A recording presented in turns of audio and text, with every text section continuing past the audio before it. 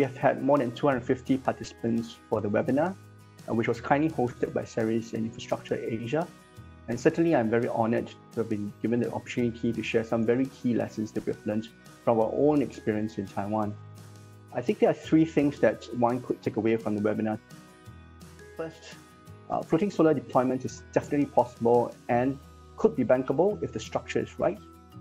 Two, there are teething technical and regulatory issues to overcome, and many of them are site-specific or project-specific, but none would be insurmountable. Three, I think, as evidenced from the webinar today, Singapore has the right mix of talent and ecosystem to assist in the technical and economic and financial development of floating solar in the region.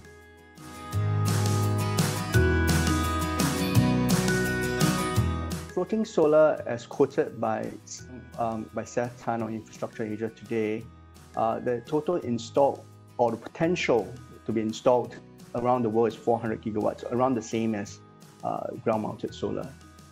Floating solar actually involves deploying a typical solar PV system on floating platforms, which means that unlike traditional methods of mounting on a roof or on the ground, you can actually now produce solar power on water.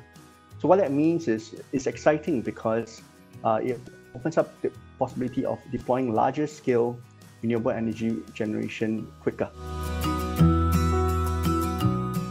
Given the size, when completed to our knowledge, this would be the largest floating solar project ever in Taiwan, and certainly one of the largest in the world for which experiences similar kind of conditions as the site. This is landmark as it proves that this exciting technology could be deployed in a commercially sensible manner to aid in any country's energy transition journey. And DBS, we were co-financial advisor. We were there with the sponsors at the beginning, structuring a sensible financing package, going through key bankability issues from technical to insurance to legal, right? And coming up with a deal that is acceptable to not only DBS, but 6 other institutions, which include international banks and local Taiwanese banks. We believe that this combination of knowledge, expertise, and perseverance, and ability to get liquidity from the international and Taiwanese banking community really proves that this project is unique in many ways. Certainly, it is the largest financing ever raised in the solar sector in Taiwan.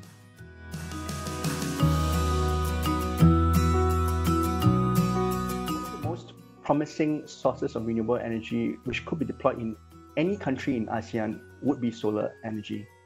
Large ground-mounted solar PV systems require large tracts of land.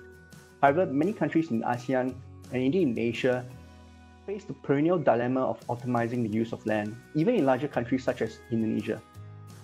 Water bodies such as reservoirs, etc., present an additional and viable avenue to deploy solar power without compromising on the use of land for agricultural or industrial uses. Certainly for a land-scarce country like Singapore, this will be a very interesting option.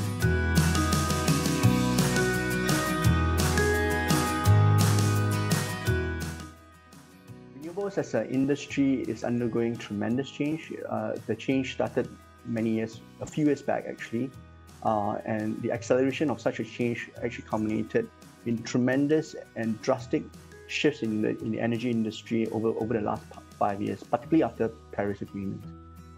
So I believe the next step of the journey for renewables will be the deployment of an economically and technically feasible solution for storage. This is to complement the growing deployments of renewable energy, many of which are intermittent sources of power generation, such as wind and solar, because they're dependent on whether the sun shines or whether the wind blows. With an innovation in batteries or even hydrogen fuel cells, this could actually mean that renewables could be treated as baseload power generation that can generate 24/7 throughout the day. So this will be the next frontier, and this, I believe, is coming upon us very soon.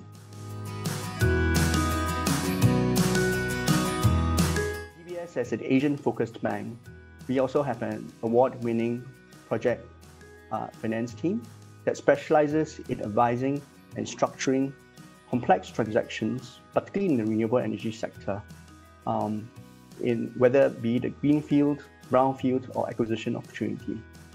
We will be happy to assist our clients in transitioning through this great energy transition journey, particularly in the floating solar arena. Thank you.